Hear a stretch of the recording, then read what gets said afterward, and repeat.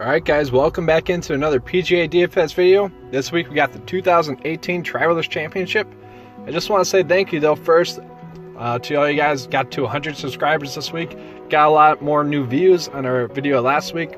So I just want to say thank you to you guys. Do appreciate it.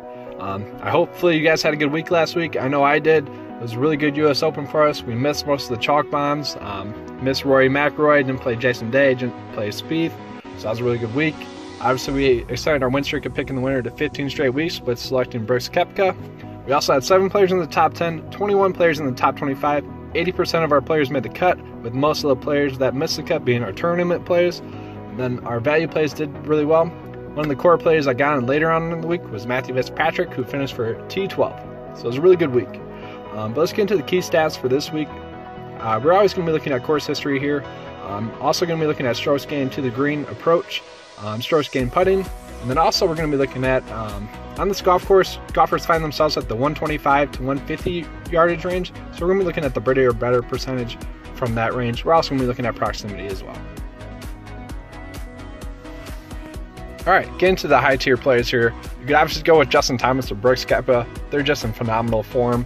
JT really hasn't been a bad play really this whole year. He's been T25 or better. Brooks Koepka has just been a beast this year, coming off his victory at the US Open. You really only worry about a hangover effect with them. I'm going to be jumping back on Jordan Spieth though. He is second in birdies or better from that 125 to 150 yardage range, 17th in strokes gained, and he is the winner last year. Might be getting a little bit of Patrick Green in here. He's going to be more of a tournament option for me. The guy I'm going to be concentrating on the most is going to be Paul Casey. Again, he's just checking all the boxes. He's a cut maker. But at this course, he's had a T5, T17, and a 2. And Bryson DeChambeau's just one of those guys who's checking all the boxes for me. He's a course fit. He is coming off a T25 at this course last year. All right, getting to the mid-tier plays here.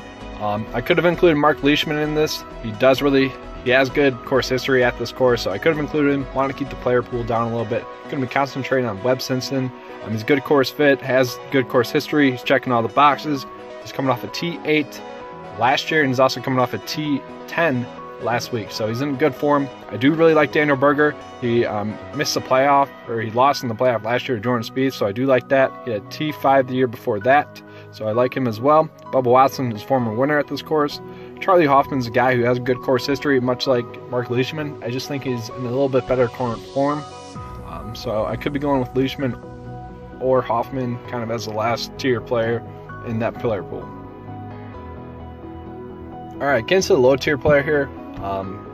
The players that were number 1 in proximity were Ryan Moore, who was in the mid tier player, and then also Zach Johnson. I do think Zach Johnson is going to be a good course fit.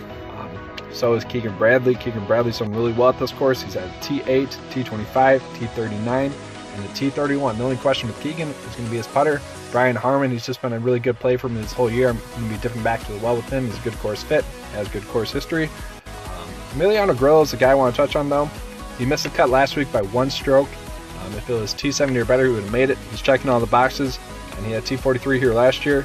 Brendan Steele has really good course history here as well. You could definitely play him. He hasn't had below a top 25 finish in the last 4 years. And then Chesson Hadley's a guy that I really do like this year as well.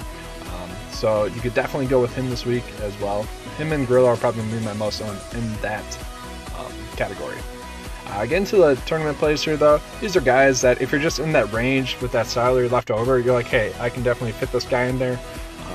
These are the guys you want to look at here. You could definitely go with Nick Watney. He's made 9 out of 10 straight cuts, so really not bad.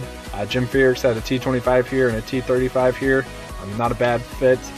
Kevin Sherman's coming off a T8 last year, and he also was a former winner at this course. The rest of the guys, they're either in good current form or have good course history. Might be a course fit. They're just kind of a little off for me. But let's get into the value plays. There's a lot more value plays on this than I wanted. So I'm going to be focused on Pat Perez and Wesley Bryan.